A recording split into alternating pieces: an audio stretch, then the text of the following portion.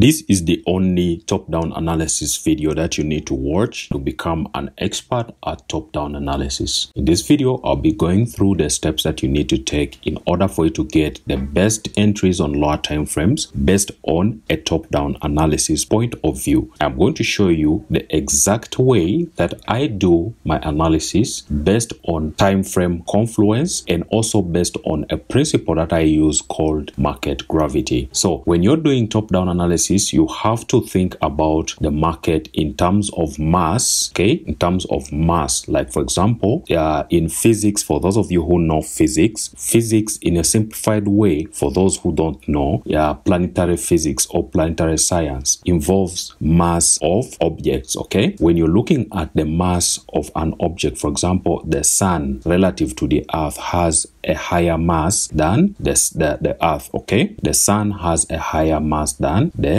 earth. Therefore, the sun will control the movement of the earth around it. So the earth basically has to go around the sun because the sun is more massive, so it has more gravity than the earth. So the earth has to rotate the sun. So do all the other planets within the solar system because they have less mass than the sun. So look at the higher time frame as a more massive time frame, which also has an effect on lower time frames, right? So in this case, we are going to be looking at the higher time frame as the monthly chart. I recommend that you look at top-down analysis from a higher time frame, starting with the monthly chart, weekly chart, daily chart, as you drop down to intraday time frames. If you're going to day trade and scalp, you can use the 4-hour chart as your higher time frame, but never go below the 4-hour chart when you're doing top-down analysis. Always start from the 4-hour chart, then you go lower if you're going to do day trading or scalping. But if you're going to do general trading based on swing trading approach, position trading approach, and also day trading, you must consider starting from a higher time frame, which is the monthly chart. So we are here on the monthly chart, USD JPY chart, as you guys can see. So what I always like to do is I always like to zoom out first, right? What you do, you zoom out your chart. Make sure you've zoomed out first before you start doing your analysis. So you look at price action. What is price action telling us about this USD JPY chart? It's telling us that from a very long time ago, I think 1973 or something, 1970s, the United States Japanese yen started dropping, okay? The yen was gaining value against the dollar with some periods or some years when the dollar was gaining value against the yen. But generally, the dollar was losing value against the Japanese yen for a very, very, very long time, from 1971 to 1995, all right? So from 1995, the US dollar started gaining value against the Japanese yen with some years of a downward movement, like this time from 2007 to 2012, we had the US dollar losing value against the Japanese yen. Ever since 2012 here, okay, from 1st October 2012 up to now, the US dollar has gained value significantly for over 10 years against the Japanese yen, consistently putting in highs against the Japanese yen. You're looking at this, that right now the current trend of USD JPY is bullish. On a monthly time frame, it is moving up, okay? So what you have to determine is the current trend that is pointing to the upside, all right? So after you've done that, then you want to now zoom in, okay? Zoom in on your chart to look at the gut or look at the internals of this higher time frame. Now here we are looking at the candles as the internals, the organs of this higher time frame. So we see that for the last 3 months or last 2 months, because this one is currently printing, we don't know whether it will close bearish or bullish. So for the last 2 months, the United States dollar has been losing value against the Japanese yen. So we see that the Japanese yen has gained value over the last 2 months because of the intervention mostly of the Japanese central bank trying to buy a lot of the yen just to keep it afloat, okay? So here, what we have to do now is to look at the price action. We are seeing that for the last 2 months, the Japanese yen has been gaining value against the US dollar, causing this retracement. Now, we start to draw our levels on the monthly chart. So what we do, we look at the major turning points of the market, and then that's where we're going to place our levels, okay? Like here, we had a major turning point right here. Let me just change this to level structure, right? So that we can be able to use it better, right? So this is a monthly level right here. That's a monthly level where the price is coming to on the monthly chart. Also on the monthly chart, we have this high where the market went back down from, and also we have this high where the market went down from. So we want to draw also a level there on the monthly chart like this, and then this is the highest level the yen has reached in the previous months, okay? So we can also put a very small level on there just to wait for the market if it goes back up there. So we are basically done for the monthly chart. If you want, you can also put a level down here, but this is a bit far. We don't want to put so many levels, but just for the sake of demonstrating, let me put that level there. So this is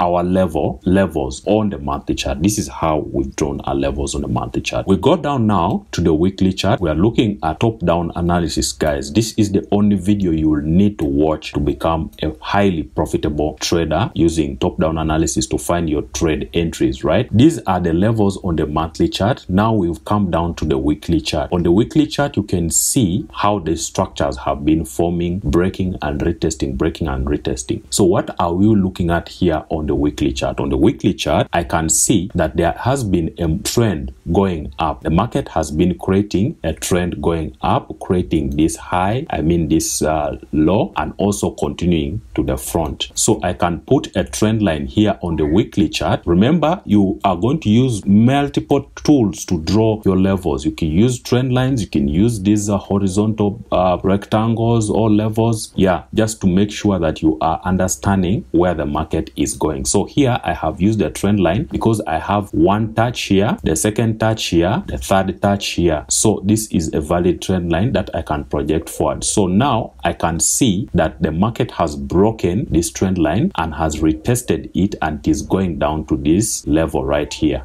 Okay, so this is my analysis on the weekly chart. I've just put a trend line on the weekly chart. There is no need of me drawing any other horizontal levels on the weekly chart. The trend line is enough for the weekly chart. So what I want is I want to make this trend line red in color. Then now we go down to the daily chart and look for more levels. I want you guys to follow this systematic approach. Just look for trend lines on the weekly chart, look for horizontal levels on the monthly chart, and then on the daily chart, you want to look for smaller trends, okay? If you see any smaller trends forming, then you can also draw your levels on there. On the daily chart, what do we see? We see on the daily chart that the market has gone down and it has also broken below a trend line, which is this low here, and that one. So we join those ones like this, okay? Just join. You don't have to be 100% perfect. Just join those and then you color this a different color. So on the daily, this is the trend line which was broken long time ago before this weekly trend line was broken. So this is the daily approach we are looking at. And then now what I want to do is I want to look at this particular area here on the daily chart. This area right here, the daily chart is what I want to look at here. Now here, what is the price action here? The price action here is there is a break of a trend line. This red one, which is a weekly trend line, was broken. Market came close to this level and rejected it and went back and tested the weekly trend line, and now it has rolled over. It has rolled over and it has come back to this level right here. You can see it came back to this level right here. This level here can also be a key level, which we can then color code it like yellow for the daily. Okay, you can see that this market came here, rejected and went up to the trend line, came back here, bounced, went up, and now it has broken below and retested that area. It has retested the daily. So on the daily, we are seeing that the market is bearish. Market is bearish on the daily, market is bearish on the weekly, market is bearish on the monthly for the past 2 months. But the general direction on the monthly is bullish. But there is a retracement on the weekly and the daily charts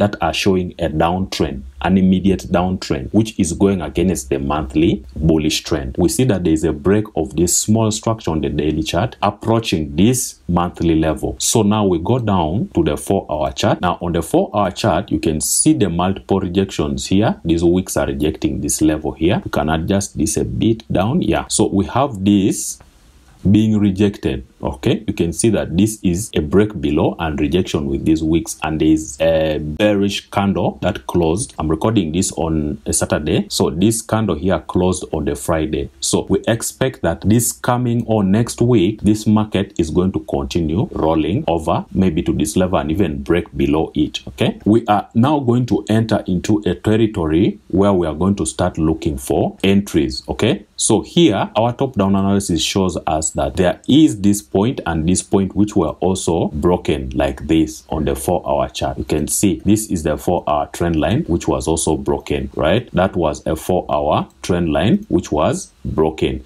So the market is generally telling us that the market trend right now is pushing to the downside. So we can now go down to a 1-hour chart or 30 minutes just to look for an entry for USD JPY using this top-down analysis approach, right? So now the analysis is telling us that all of the time frames are showing us that USD JPY is pushing to the downside. You can see that there is a break of this 4-hour trend line. There is a break of the daily trend line, which is the blue trend line above was broken long time ago. This daily trend line, the weekly trend line was broken here, and then the market went back up to retest it, and now it is pushing down, broken this purple 4-hour trend line. And now what we want to do is we want to look for entries around that area on the 30 minutes chart. But before we take entries, we have to wait for the market to pull back up to this level here like this. Wait for a market to pull back around this area or even at the trend line. But the best place would be here as long as this high is not taken out, because if this high is taken out, there might be a small retracement, then a push up, then retest, and then it continues with the monthly time frame trend, which is a heavily bullish. There's a retracement, a bearish retracement on the monthly, but it is generally bullish. So we don't want this to happen. If this happens, then the bearish trend might start changing. So what we want to see is we want to see this price pull back just near or close to this level, and then we can look for sales to this monthly level, which if it is broken and retested, this trade can go long term. So guys, this is how you do your top-down analysis. There is no other way that you can find that you can use to do top-down analysis apart from this simple approach that I've shown you guys. This can be a very, very, very good long-term sell on USD JPY, mostly also because the fundamentals are showing us that the Federal Reserve might cut rates, which will affect the US dollar and weaken it further. So this is the top-down analysis video that I wanted to show you guys. Guys, if you're getting value, leave a like, smash the like button, subscribe, and also give me your comments down below, guys. Thank you. Until next time, peace and out.